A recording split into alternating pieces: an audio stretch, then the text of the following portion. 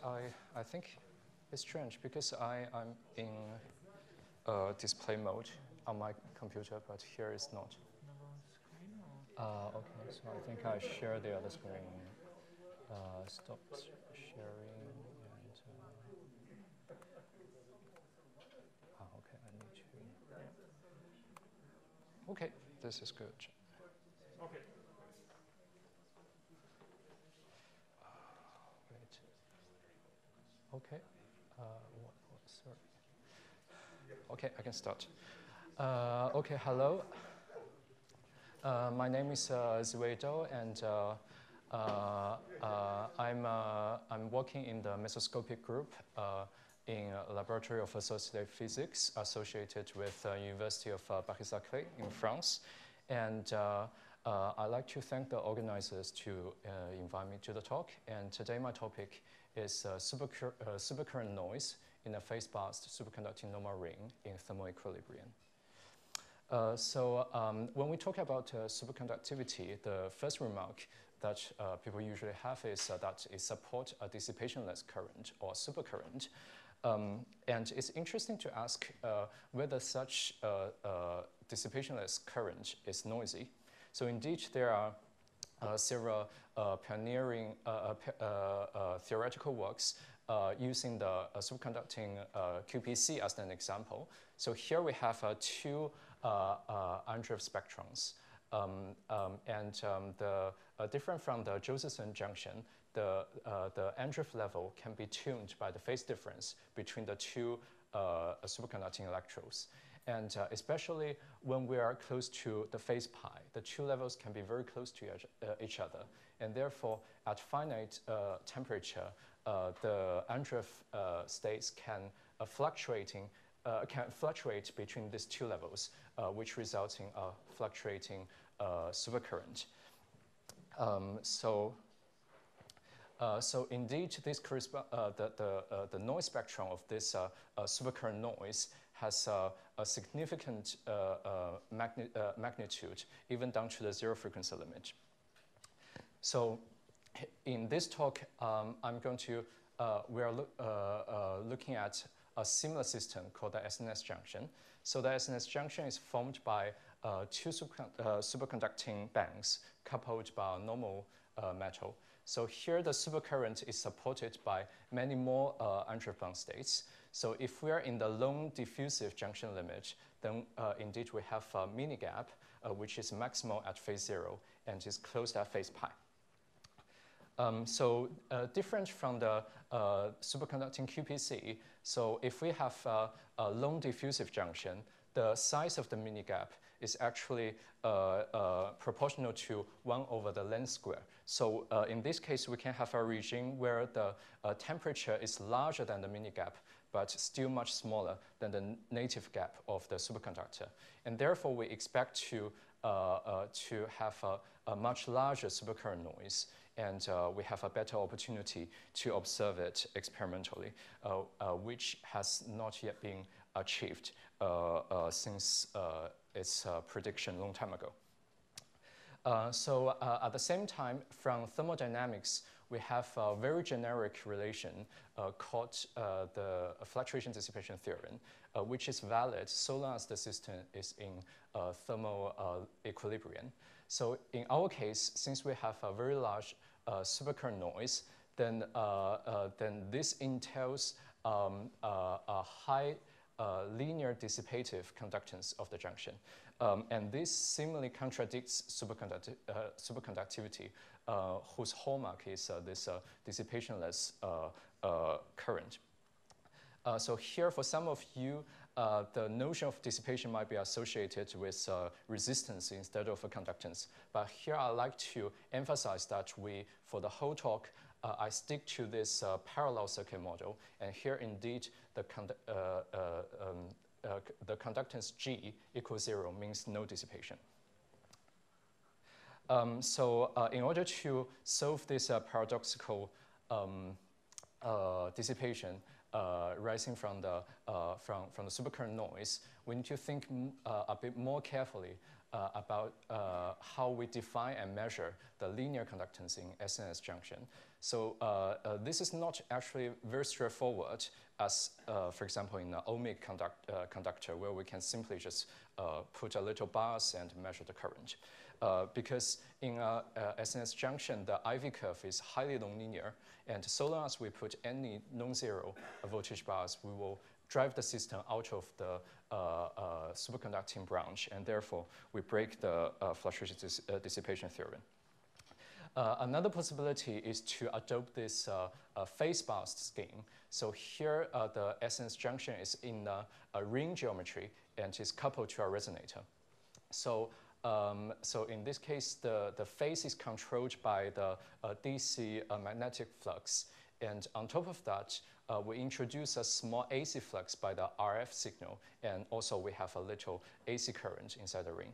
So here we can define a quantity called the magnetic susceptibility chi by delta I over delta phi. And this setup has several advantages. The first one is that so long as we limit our input signal to be very small, then we can always guarantee that the system is in thermal equilibrium.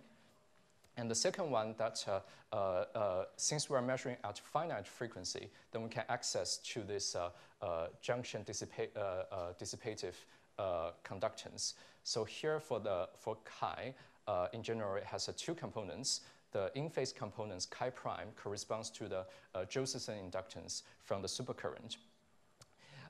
And we also have this out-of-phase component, chi double prime, which corresponds to the dissipative conductance. And physically, this corresponds to the finite time needed for the system to equilibrate or relax to its instantaneous ground states. And now the question is, we want to ask whether this linear conductance is the same that's implied from the fluctuation dissipation theorem. And then to experimentally test that, we realized the third advantage of this setup, of this scheme. So here we actually can do both measurements using the same setup. So for the dissipation measurement, we just measure the transmitted RF signal to the input. For the noise measurement, we don't send in any signal and just listen to what's coming out from the resonator. So here is the structure of my talk. So I have so since we are going to do a quantitative comparison between two sets of measurements, we need to first calibrate the system carefully, and then I'll show the main result that I measure the supercurrent noise and this dissipative conductance using the same setup. And then for this dissipative conductance, we see there's a strong temperature dependence, which is very different from what you expect in a classical Drude conductance, for example. And to explain that, we use a linear response theory. And this interestingly reveal a high current correlation that corresponds to this temperature dependence. So now we come to the first section. So here is a picture of the device. So we have a gold nanowire as the normal metal, and the superconducting alloy molybdenum rhenium is deposited for the rest of the device. And here to close the SNS ring, we have a thin line superconductor, which also acts as a coupling inductance, LC. So the resonator is formed by this meander line, and which provides the inductance LR. And we have large lump components, CR, which gives us a relatively low resonant frequency around 100 megahertz. And we also have intrinsic loss for the resonator, which is characterized by this conductance GR. And we also have a homemade cryogenic amplifier to be directly connected to the device. So here, in order to do that without killing the Corti factor of the resonator, we design the amplifier to have almost infinite input impedance, and therefore we have a gain only around unity. And this amplifier also has noises that we need to calibrate experimentally. So to calibrate, we performed the measurements at high temperature and fixed phase. And here the SNS ring is just can be considered as a phase-independent small offset to the resonator parameters. And therefore, we can simplify our analysis, but we still have this circuit quantities to be characterized. And here I only show a brief sketch about how I do this. And if you are interested in more technical details, I'm happy to answer that after the talk. So here on the left is the measured transmission coefficient, gamma, and this can be fitted to our circuit model. So here we see a nice agreement from which we can extract the resonant frequency and the Cauchy factor. And on the right is the directly measured voltage noise spectrum. And here, in order to achieve a very nice, very low data uncertainty, we average by a huge amount of spectrum. So also from the circuit model, we can see that this measured voltage noise has two terms. One is really coming from the thermal fluctuation. The other is coming from the noise of the amplifier. So on resonance, the voltage noise is simply linear, is simply a linear function to temperature. And indeed, this is what we observe. And from the high temperature data, we can extract the slope, and therefore we can deduce many quantities of the resonator. And to obtain the noises for the amplifier, then we need to fit the data to the complete circuit model. So here we treat the amplifier noises as fitting parameters, and to do that, we can, indeed we get all the quantities experimentally. So here, just to give a brief idea of the relative magnitude. So here is our measured spectrum, and the thermal contribution is relatively 20% of it. So now we are ready to show the main result. So, so here I show two spectrums at a fixed temperature, but one at phase 0, the other at phase pi. So, so again, if we look at this expression, what we are really interested in is this supercurrent noise, which is included in the thermal contribution. But the amplifier contribution also depends on phase due to the junction impedance, due to the junction admittance. So therefore, how can we extract this supercurrent noise? So to simplify the analysis, we take a step back. So to do that, we consider the whole circuit of the resonator plus the SNS ring, and therefore, as an equivalent circuit, the admittance Y tot has phenomenological quantities G tot and L tot.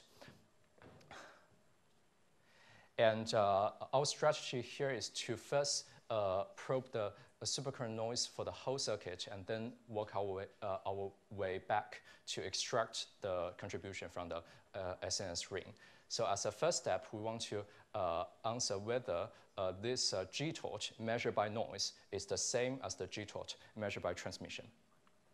So here again, this is the spectrum that directly measured at two different phases. So the procedure we use to treat the data is for each spectrum, we fit to this complete circuit model. So it looks very complicated, but here it's enough to notice that we only have two unknown quantities, which is G tot and L tot. And for the rest of the circuit elements, they have been calibrated previously. So here is an example to the fit. So indeed, we see that our model is highly accurate, even if we zoom in just around the resonant frequency. And especially our model is ways precise to resolve two important cases. So the first one is we indeed have an intrinsic dissipative conductance coming from the SNS ring, which is what we expect from theory. The other is that we don't have any dissipative conductance from the ring, but the observed phase modulation is due to the phase-dependent Josephson inductance. So here corresponds to the first case. So indeed, we see there's a almost perfect agreement between the fit and the data. And if we replace the G-torch with just a resonator dissipation contribution, GR, then we see that the fit can never work successfully. And indeed, the difference between the fit and the data is the noise, voltage noise coming from the SNS ring. So if I repeat this fit for all temperatures and phases, then I got this 1 over L tot and G tot as which I plot here. So both quantities have strong phase dependence, and also we have a high precision in measuring these quantities. So now we have completed half of the task. And for the next half, we need to send in finite RF power and measure transmission. So just as a brief recap, as I introduced before, the SNS ring can be characterized by a linear susceptibility chi, which is directly proportional to the junction admittance. So the in-phase component chi prime is directly related to the Josephson inductance, and the out-of-phase chi double prime is related to this dissipative conductance. So again, if we measure the transmission coefficient of the system, this G tot and L tot of the total circuit can be directly measured by the resonant frequency and the quarter factor of the transmission coefficient. So if we transform what we directly measured into the two quantities, 1 over L tot and G tot, then we indeed have this result, and this can be directly compared with the noise measurement. So indeed, we see here we achieve a quantitative agreement between two independent set of data. And this comparison is this agreement is even more remarkable if we look at the expression. So here, only one quantity, which is LR, enters into this comparison. And this LR has already been experimentally calibrated. So this means that we indeed have an intrinsic dissipative conductance G tot, which remains the same and linear even when the input power is reduced down to the noise limited level. So then, if the thermodynamics is correct, then indeed we should be able to have a supercurrent noise. So then I will show you how I extract the supercurrent noise from the measured voltage noise. So in order to see that, we have to open this black box of resonator plus the ring.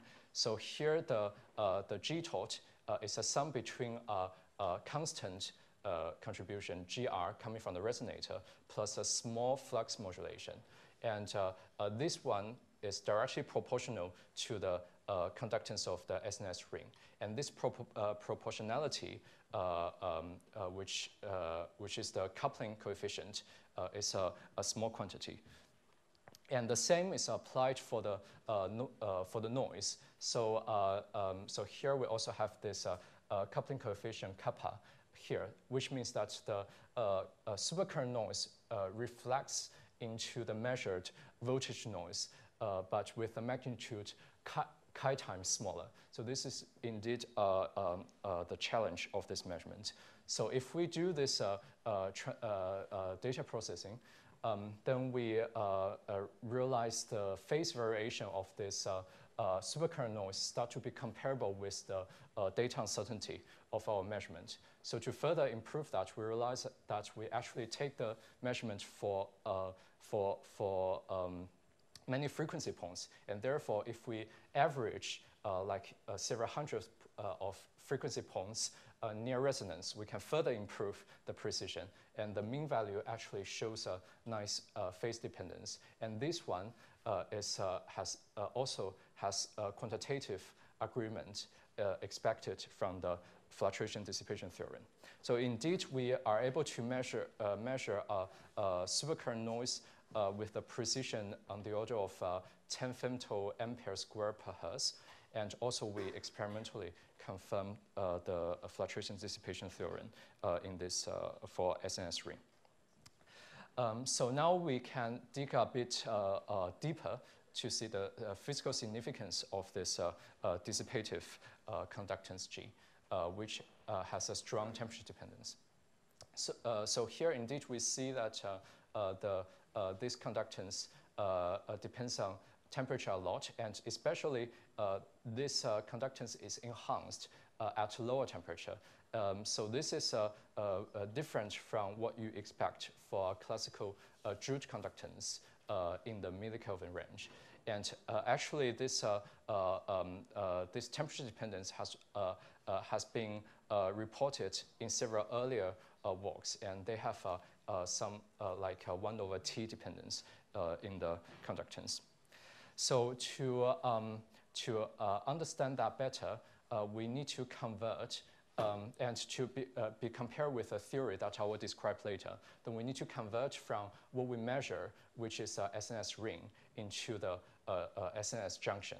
So here I like to remind that the susceptibility of the ring is directly proportional to the G torch. So in the later of the talk, I will talk in the language of this chi ring. So if we do the circuit analysis, the chi ring and the chi junction are related by this simple relation. And here we have this quantity, beta, which is the screening coefficient, which is due to the supercurrent circulating in the loop. So indeed, if beta is much smaller than 1, we have the chi ring almost equal to chi junction. But in our case, this quantity is not so small. And we know that if we have some not so small screening factor coefficient beta, we can have a large phase dependence in the measured chi ring, even if the chi junction is phase independent. So, so if we revert our measure data into the to expose the junction chi double prime, as what we see here in the solid line, indeed we have a much weaker phase dependence.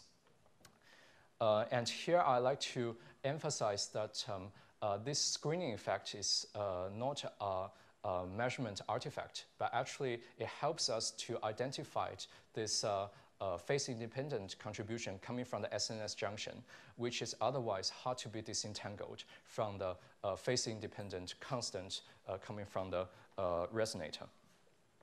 So if we plot this junction conductance as a function of temperature, indeed we also have this 1/T dependence.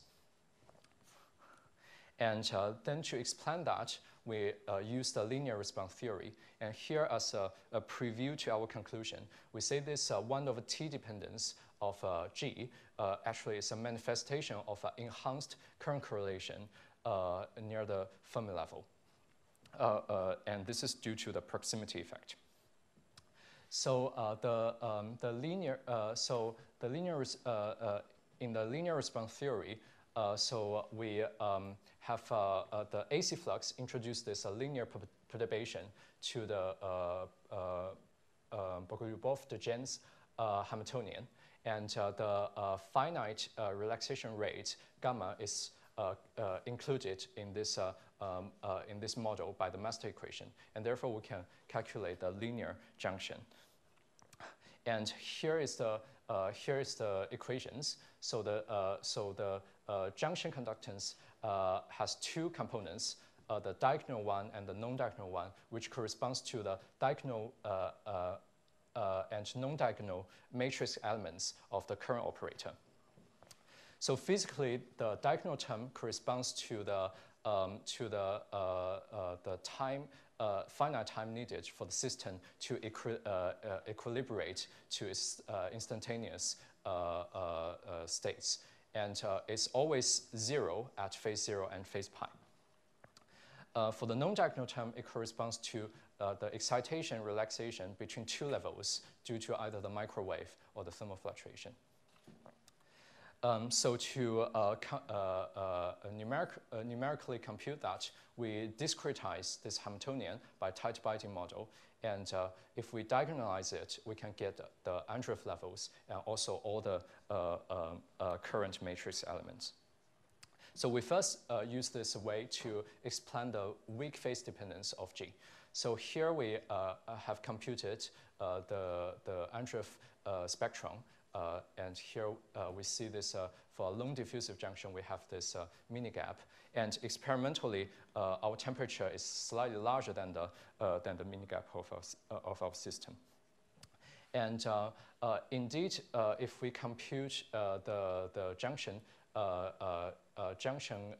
conductance, then we see that the phase variation of the diagonal and the non-diagonal term cancels each other. And then indeed we're left with a much weak phase dependence. And physically this can be understood that at high temperature, since we basically activate almost all the elements of the current operator, and the G can be approximated by the trace of G square, and therefore, and this guy is independent, phase independent, sorry. And then we can explain this 1 over T temperature dependence of G.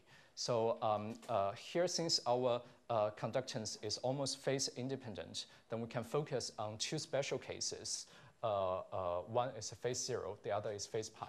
And at these 2 points, the diagonal contribution is always 0, so we can only consider the non-diagonal contribution. So if we transform this equation into the continuous spectrum limit, then the Andreev level becomes the density of states, and the matrix element of the current operator becomes this current correlation function. For unproximatized metal, then both terms, both quantities are constant, and therefore we have a temperature-independent conductance. And this is actually corresponds to the Drude conductance in the classical metal. So here we realize that in order to have a strong temperature dependence, we should have a high energy dependence either in the density of states or in the current correlation. So this is naturally satisfied at phase 0, since at phase 0 we have a mini gap, and the density of states decrease around Fermi level. So this is nothing quite special. But it's more puzzling for the case at phase pi. So here at phase pi, the mini gap closes. And indeed, if we look at the density of states, it's almost constant. So naively, we would expect that this is behave more or less just like a classical unproximatized normal metal. However, if we look at the map of the current correlator, then we see a strong energy variation when the energy level is smaller than the superconductor gap.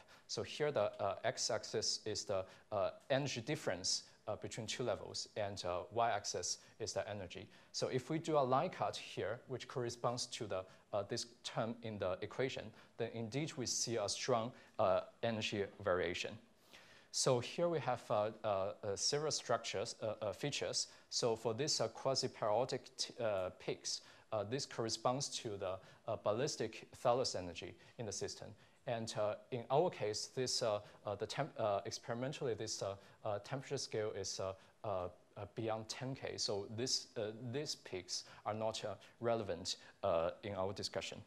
However, at the same time, we have a high peak at Fermi level, at zero energy, which is broadened by the inelastic scattering rate gamma. So this means that we have a high current correlation near Fermi level, even if the gap is zero. So if we introduce this, peak into the equation, then after this calculation, we can see that this gives us this 1/T temperature dependence. And here I'd like to emphasize that this enhanced correlation is not present if we do the calculation in an unproximatized metal.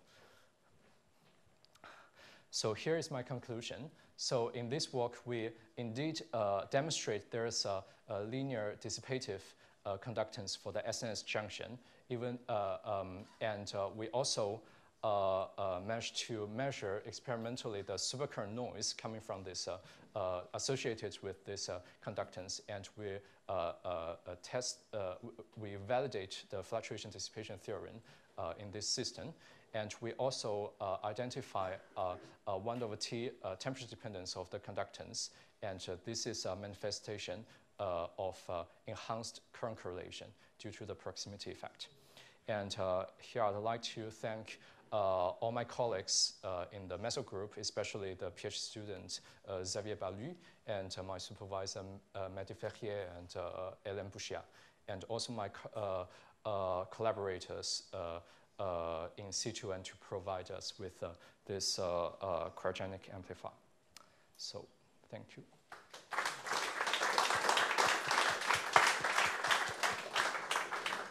Thanks from me also. More questions?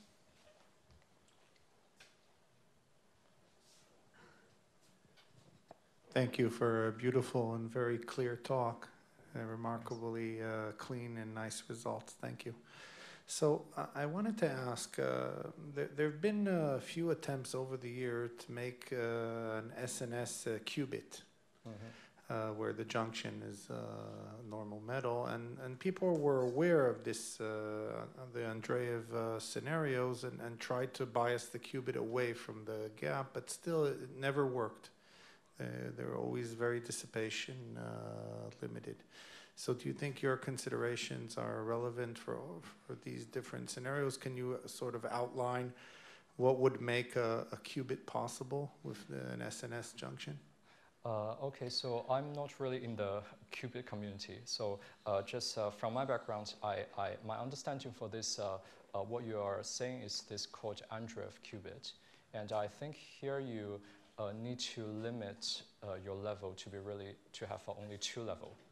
But if you have an SNS junction, then you have a huge number of levels. And I'm wondering whether you can really operate the qubit in that way. But I think that goes to the first example that I introduced here, where you have a superconducting QPC, and therefore you can only have a very small number of channels. And here I think the thermal noise, that what I'm talking about, might not be very important, because to have thermal noise, we need to have the temperature scale to be comparable with the smallest gap in the system. And if you have a little imperfect transmission, then this gap might be large, and you can actually use the high frequency to operate your system without this thermal fluctuation problem. So that's my understanding. Though there were real attempts to make it out of nanowires of normal metal. Yes. Not Andreev multi-channel. Yeah, and I guess in this case, maybe you need to tune the Fermi level of the nanowire to be close to depletion region, where you can only have a few moles in the system. Okay, hi, thank you. I was wondering, have you tried maybe driving and measuring the noise, just to see if you can do excite some levels and then create a non-thermal non-equilibrium situation where you can maybe even see the dissipative part decrease? Yeah, it's an interesting question. Actually, we have another related work that we measure this linear dissipation by putting a pump. And we see enhance. So here I can maybe show you. It's another paper? It's another paper, and it's not here. So yeah, so basically what we measure is not the noise, just this. And here without the pump, we see the dissipation is is low at phase 0 because we have a largest gap. But if you adding a pump, then you can see this guy goes up. So then you can you introduce more excitation by the pump. And this actually it's not really the object of this measurement, but this is something that we can measure. But I think we need to still improve the precision of the data because in the end, we are almost at the limit even to resolve this. But if you have a pump, then you have an even smaller signal. So. In systems in which you have very few channels, yes. like superconducting atomic contacts or nanowire junctions, there is supercurrent noise due to quasi-particle poisoning. Mm-hmm. So how is it that you can neglect that here? So this I'm not very familiar, and I think in terms of experiment, we can detect in the same way.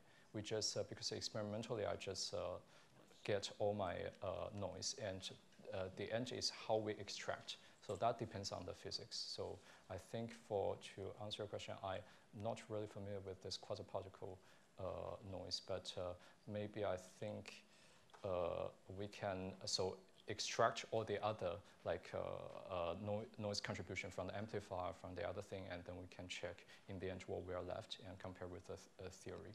But experimentally, this can be. I think we can use the same technique to do that, if the signal is large enough.